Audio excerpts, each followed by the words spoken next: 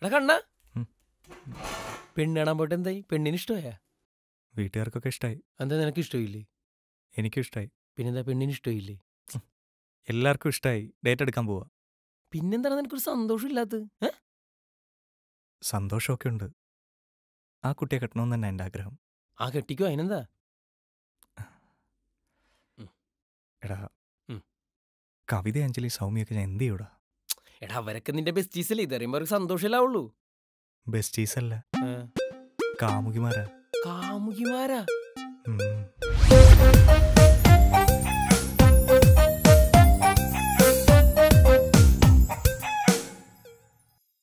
എൻ്റെ പൊന്ന് കണ്ണ, നിന്നോട് പല കുറിക്കാൻ പറഞ്ഞിട്ടുണ്ട് ഒരുപാട് പെണ്ണുങ്ങളെ പ്രണയിക്കുന്ന പരിപാടി നിർത്താൻ. അതെങ്ങനെ? അറിഞ്ഞിട്ട പേരല്ലേ കണ്ണൻ. എടാ ഒരു പെണ്ണിനെ സ്നേഹിച്ച് അവളിലേക്ക് മാത്രം മനസ്സും ശരീരം അർപ്പിച്ച് ജീവിക്കുക. ദേ എന്നെ പോലെ. എല്ലാം അറിയാവും, നീ തന്നെ ഇത് പറയല്ലേ. ഞാൻ എന്താ ഇങ്ങനെ നിനക്ക് നന്നായിട്ട് അറിയാലോ. അവരെ ഒഴിവാക്കാൻ എന്തെങ്കിലും വഴിയുണ്ട് പറ. ഒഴിവാക്കാനാ? ഈ സിറ്റുവേഷനിൽ ആമ്പിള്ളേരായിരുന്നെങ്കിലേ 3 ഡയലോഗ് മതി. അച്ഛനും അമ്മയ്ക്കും നമ്മുടെ ബന്ധം ഇഷ്ടമല്ല, ചേട്ടന് എന്നേക്കാൾ നല്ല പെൺകുട്ടിയെ കിട്ടും, നമുക്ക് രണ്ടുപേർക്കും നല്ലത് മാത്രമേ വരൂ, ഇത്രയും മതി. പൊന്നു മോനൊരു പെണ്ണാണെങ്കിൽ ഉണ്ടല്ല, അവള് തന്നെ വിചാരിക്കണം, മനസ്സിലായ? എടാ എന്നാ അവരായിട്ട് തന്നെ ഒഴിഞ്ഞു പോകുന്ന രീതിയിൽ എന്തെങ്കിലും ഒരു ഐഡിയ പറയടാ. ഐഡിയ എന്നൊക്കെ പറയുമ്പോൾ കല്യാണം കഴിഞ്ഞാൽ ഡിവോഴ്സ് ആക്കായിരുന്നു, രജിസ്റ്റർ ആയിരുന്നു, ഒപ്പിടിയായിരുന്നു. ആ ഞാൻ പറഞ്ഞ നീ അതുപോലെ കേൾക്കൂ. അവരെ വിളിച്ചിട്ട് ഞാൻ പറയണ പോലെ പറയണം. പറ്റൂ? ആ ഹലോ കണ്ണേട്ടാ. കവിതേ, ഒരു പ്രധാനപ്പെട്ട കാര്യം പറയാനാ വിളിച്ചത്. എന്താ കണ്ണേട്ടാ? പറഞ്ഞോ. നമ്മുടെ ബന്ധത്തിന് വീട്ടുകാർ സമ്മതിക്കുന്നില്ല. അവരെന്റെ കല്യാണം ഉറപ്പിച്ചു. എന്നിട്ട്? അതുകൊണ്ട് നീ വേഗം ഇറങ്ങി വാ, നമുക്ക് രജിസ്റ്റർ മാരേജ് ചെയ്യാം. രജിസ്റ്റർ മാരേജോ? കണ്ണേട്ട എന്തൊക്കെയാ പറയുന്നേ? ഞാൻ എന്റെ വീട്ടിലെന്ത് പറയും? ഓഹോ, അപ്പൊ നിനക്ക് ഇറങ്ങി വരാൻ വയ്യ അല്ലേ? അതല്ല കണ്ണേട്ടാ, എന്റെ അച്ഛനമ്മയൊക്കെ വിട്ടിട്ട് ഞാനിപ്പോ എങ്ങനെ ഇറങ്ങി വരാനാ? അപ്പോ നിനക്ക് നിന്റെ അച്ഛനും അമ്മയാണ് വലുത്. ആയിക്കോട്ടെ, ഞാനും എൻ്റെ അച്ഛനും അമ്മയും പറയുന്നത് കേട്ട് ഇഷ്ടമില്ലാത്തൊരു കല്യാണം കഴിച്ച് ജീവിതകാലം മുഴുവൻ നേരി ജീവിച്ചോളാം. Good bye.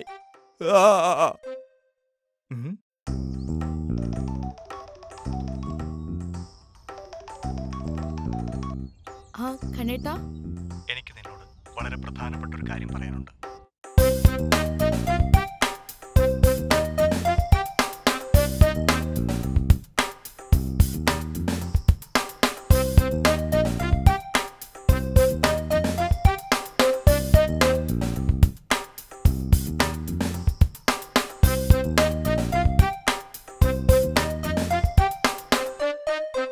കണ്ണാ, ബി പ്രാക്ടിക്കൽ.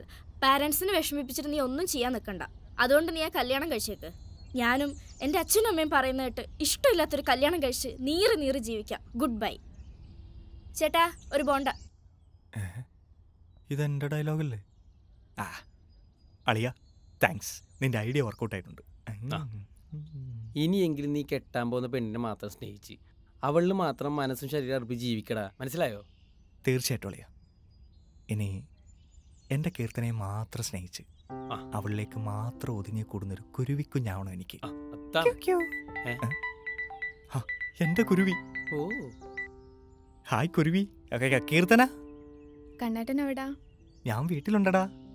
ആ കീർത്തനെ പറ്റി ഞാനിപ്പോ ഓർത്തതേ ഉള്ളൂ. കോഴിയും കുരുവിയും സല ക്രോസ് ബ്രീഡ്. ഇവിടെ ആരും ഇല്ല, എല്ലാരും ഗുരുവായൂർ പോയേക്കുക. താൻ ഫ്രീ ആണെങ്കിൽ ഇങ്ങോട്ട് വായോ, നമുക്ക് ഭാവി കാര്യങ്ങളെക്കുറിച്ച് കുലങ്കഷമായിട്ട് സംസാരിക്കായിരുന്നു. വരണോ? വായോ. ഞാനേ പിന്നെ വിളിക്കാവേ. ഓക്കെ.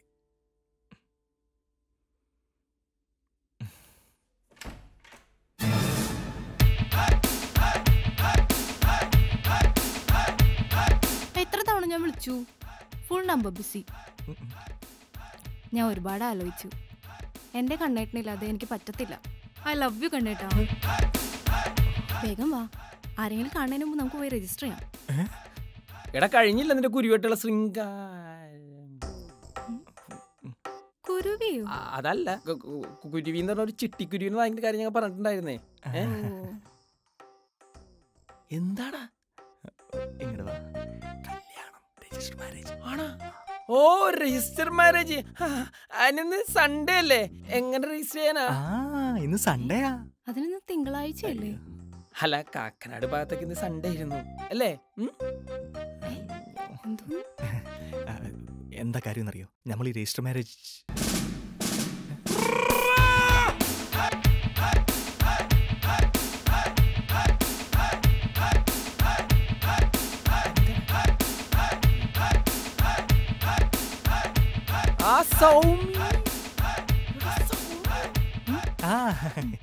അതൊന്നുമില്ല.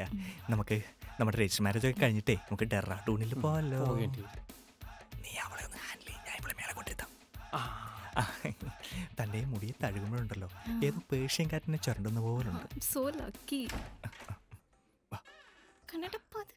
അതെ, ഇവിടെ നിൽക്കണം. ഞാൻ വരുന്നവരെ പുറത്തോട്ടിറങ്ങരുത്. ഇവിടുന്ന് ഒരു ശബ്ദം പോലും പുറത്തോട്ട് വരില്ലേ? കേട്ടോ കേട്ടോ?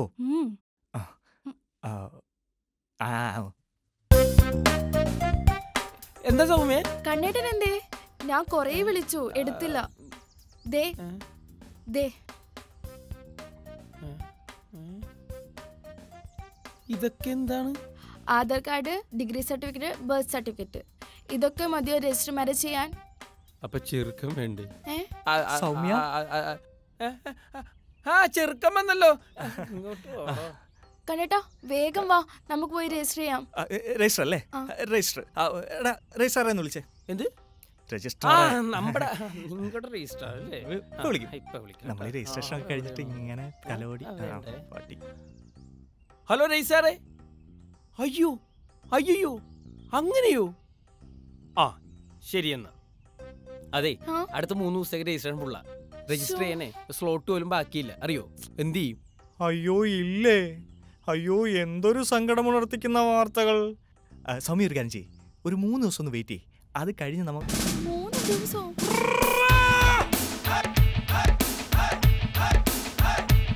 എന്താണ് സൗണ്ട് കട്ടായല്ല? സബാഷ്. അയ്യോ, എനിക്കിനി വീട്ടിൽ പോകാൻ പറ്റില്ല. അതെന്താ? വീട്ടിലേക്കുള്ള വഴി മറന്നാ? ഞാൻ കത്ത് എഴുതി വെച്ചിട്ട് വന്നേ. എനിക്കിനി കണ്ണേട്ടന്റെ വീട്ടിൽ പോകാൻ പറ്റൂല. കണ്ണേട്ടാ കണ്ണേട്ടാ. Handle with കെയറേ. നമുക്കകത്ത് പോയി കിടന്ന് സംസാരിക്കാം.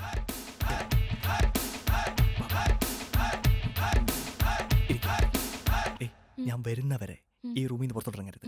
ഇവിടുന്ന് ഒരു ശബ്ദം പോലും പുറത്തോട്ട് വരില്ലേ? കേട്ടല്ലോ? കണ്ണേട്ടാ, എന്താ? ഇതാണല്ലേ നമ്മുടെ ബെഡ്റൂം.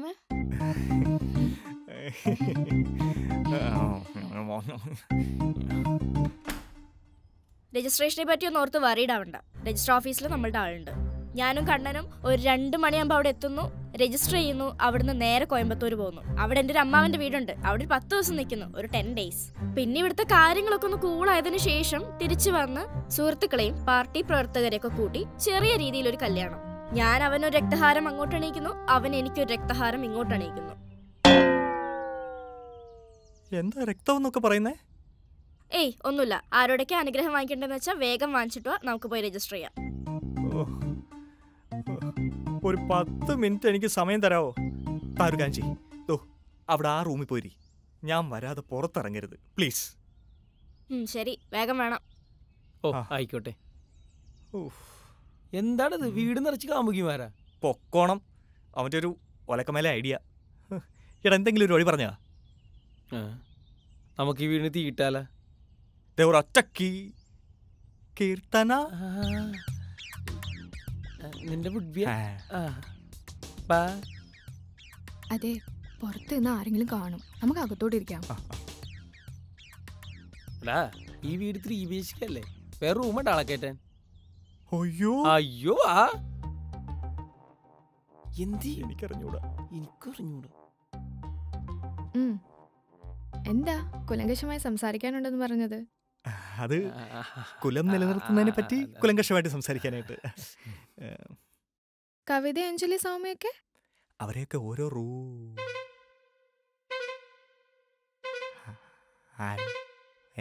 മനസ്സിലായി. ആ വരുന്ന 3 പേരുടെ കാര്യമാണ് ചോദിച്ചത്.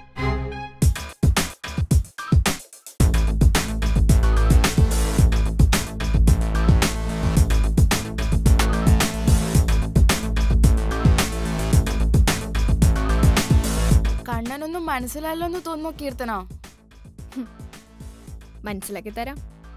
ഞാൻ കെട്ടാൻ പോകുന്ന ചെക്കൻ്റെ ഫോട്ടോ ഞങ്ങളുടെ ഒരു കോമൺ ഗ്രൂപ്പിൽ ഇട്ടിട്ടുണ്ടായിരുന്നു. നേരിട്ട് പരിചയമില്ലെങ്കിലും ഞങ്ങളെല്ലാം ഗ്രൂപ്പിലുണ്ടായിരുന്നു. ഫോട്ടോ കണ്ട സെക്കൻഡുകൾക്കുള്ളിൽ ഇവർ 3 പേരും എന്നെ കോണ്ടാക്ട് ചെയ്തു. നിന്റെ റോമിയോ കളി മനസ്സിലാക്കിയപ്പോഴേ നിനക്ക് നല്ല ചിമിട്ടം പണി തരാനാ തോന്നിയത്. പിന്നെ കീർത്തനയാ പറഞ്ഞത് വേണ്ടാന്ന്. അത് നിന്നെ ഓർത്തിട്ടൊന്നുമല്ല, അന്ന് പെണ്ണ് കാണാൻ വന്നപ്പോ കണ്ട പാവ അച്ഛനെയമ്മ ഓർത്തിട്ടാ. അപ്പോഴാ നീ രജിസ്ട്രേഷൻ മാരേജ് ഡ്രാമ ഇറക്കുന്നത്. നിനക്ക് മാത്രല്ല, വിചാരിച്ചാൽ നമുക്കും കളിക്കാൻ അറിയുന്നൊന്ന് കാണിച്ചു തരണമല്ലോ, അതിനു വേണ്ടിയാടാ വന്നത്. പിന്നെ നീ ഇവരെ ഒഴിവാക്കാനല്ലേ ഇത്രയും കഷ്ടപ്പെട്ടത്? നിന്നെ അവരെപ്പോഴും ഒഴിവാക്കിയടാ. നിന്നെ ഇഷ്ടമായില്ലെന്ന് ഞാൻ വീട്ടിൽ പറഞ്ഞേക്കാം. ബാടോ പോവാ. അവന്റെ ഒരു രജിസ്റ്റർ മാരേജ്.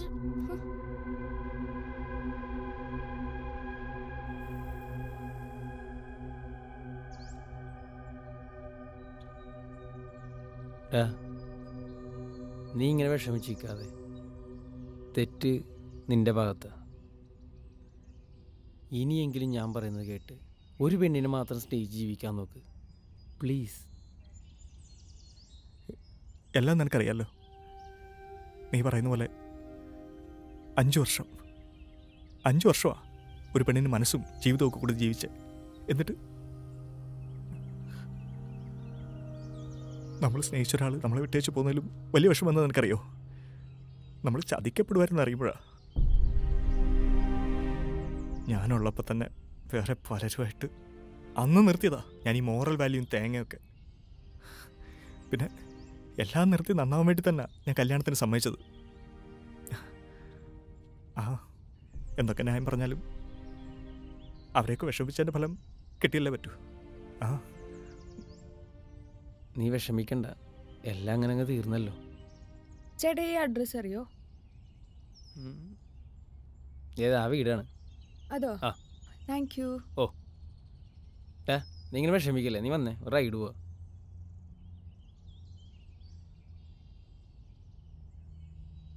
എടാ ഞാനില്ലടാ നിൻ്റെ കൂടെ.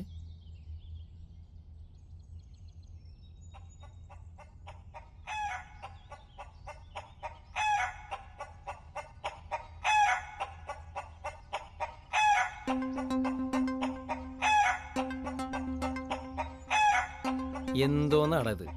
ഇന്ന് ഇത്രനെ പറ്റി നമ്മൾ സംസാരിച്ചത്. കൊത്തിപ്പറക്കാൻ ഇതുപോലെ അരമണികൾ ഇട്ട് തരുമ്പോൾ ഞങ്ങൾ കോഴികൾ പുനർജനിച്ചുകൊണ്ടേയിരിക്കും.